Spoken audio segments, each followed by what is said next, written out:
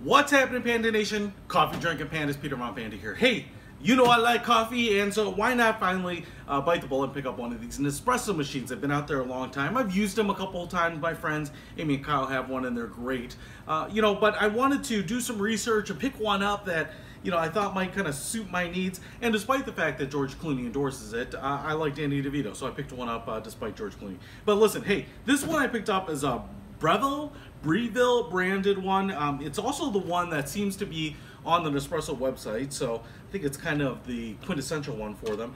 I picked this up. It's not that expensive, and I'm pretty impressed with what you get for it. So I didn't pull it out of the box here live. I just pulled everything out, and I want to show you. It comes with some paperwork, including some instructions, which I took a look at. It comes with the maker here, and then it also comes with what looks like a 9 capsules of roast and ground coffee that we can use in it. Now you'll notice here it says Vertuo, and that's because this is basically the Nespresso 2.0 version. So I'm not going to get into the differences between the original line and the Vertuo too much here. I'll do that in another video because there are some key differences, and if you're looking to buy an espresso machine, you definitely want to consider those differences. So I do like the fact that it comes with some of these, that way you know what the capsules look like, so when you're out shopping for them you can try them out. The other thing is you can also maybe help determine what taste you enjoy, especially if espresso is something new to you. So I have this. I also have a sampler pack of some of the best-selling Nespressos. Now, in the Vertuo line, these cups look like little pods, little round half circles, half spheres, and that's going to be the telltale sign that they're different from the original line. However, it is my understanding, as we look at the coffee maker here, that there are even 2 different types of Vertuo pods. So let me just show you. We have a cord here. This is only maybe like 2.5 feet long. It's not the longest cord, but as a countertop appliance, that's not, probably not too shocking. And the coffee maker itself is relatively nice looking. In fact, I think quite a bit nicer looking than a lot of the Keurigs out there, which is what I currently have. It has a pretty wide base. It's about 1 foot long and maybe about 8 or 9 inches wide here. And the whole thing is actually decently heavy. Now what I want to show you is it has this black plastic bottom, a little piano black, glossy black finish around the edges. And then we have kind of this rising, almost Art Deco-like, Cloud City-like coffee maker. It does kind of exude a little bit of the old world espresso coffee maker look. It almost would be more appropriate to have it in like a copper finish, but it looks pretty good as a kind of a homebrew machine. A couple things that I want to point out is that it has what looks to be like a metal grate that supports the coffee cups when you put it on here, and there are pretty big holes here, so anything that drips through the bottom here you should be able to clean up. And this tray out at the bottom here actually just slides out, and you can open this up and rinse it out, put it into your dishwasher, I should say. Now, this has to come out for another reason too. If you put a really tall cup, this gives you another inch or so at the bottom so that you can put a tall cup in there. And a regular coffee cup, you would just put in here right on the bottom. Now, this little tray also has a slot, a couple inches above, and that's where you would put in your much smaller, like 2-ounce espresso cup. So you put it up here, and I think that is just to keep it from splashing too much. There's 2 types of pods, a much thicker pod and then a thinner, shallower pod. And that's how it determines what cup to make. It either uses the full pod to brew a full cup of coffee, or it reads the shorter pods and brews the shot. Now it does that with a little barcode on the rim.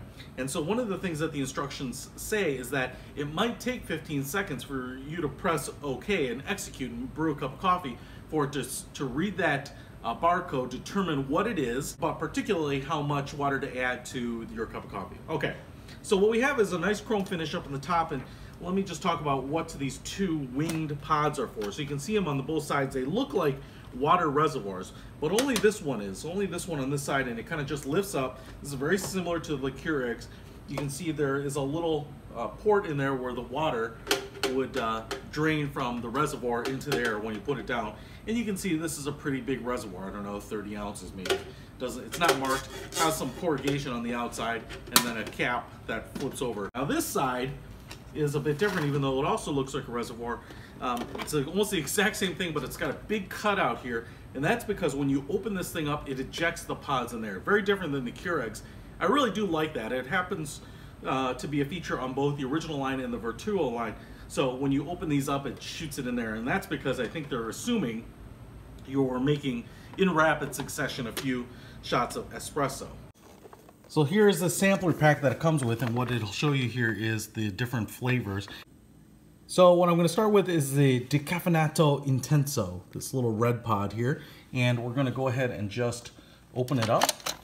I'm just going to put this in here just like that, and I am going to close it.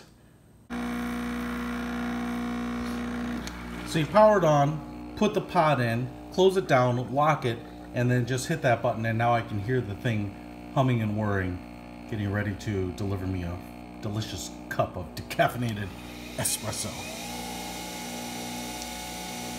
There it comes. All right, man. Just moments away from trying this sucker out. So there it is, and if you're familiar with espresso, you know it doesn't make a lot. I think this is about an ounce or something. So let's give it a try.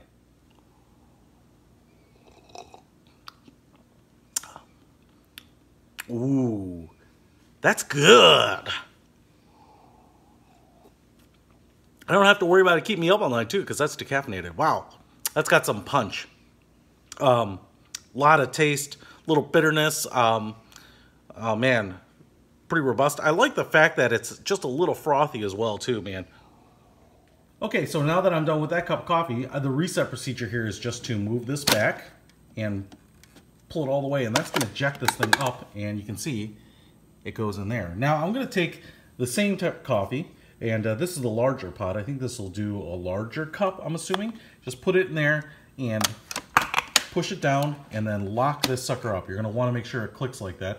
And what we have there is our lit light. So the good news about that lit light is that it's ready to go already. So I'm going to just put my coffee cup in there, and I'm just going to hit this button, and you can hear it. And so here it comes.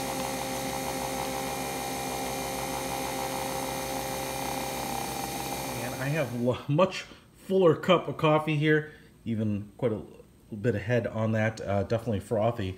But I didn't do anything to the coffee maker aside from putting in the different cartridge. So it determined to do all of that on its own, right? So it's determining how much water and how long to brew based on the cartridge that you put in there, which I love, you know, that little barcode, even though it's more of like a intellectual property protection type of thing.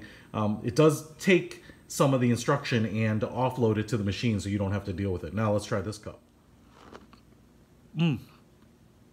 Wow, that's hot. Wow, and delicious. I can understand enjoying a little cup of espresso. Pretty tasty. I like this machine. Check it out. I'll put a link to it in the description. It's not that expensive. It comes with a sampler pack that you can try right away. Kind of want another one. Anyway, if you want to pick up one of these Nespresso machines, check it out. Like I said, about $100, and comes with some samplers and makes a delicious cup of espresso. Peter Von Panda, out.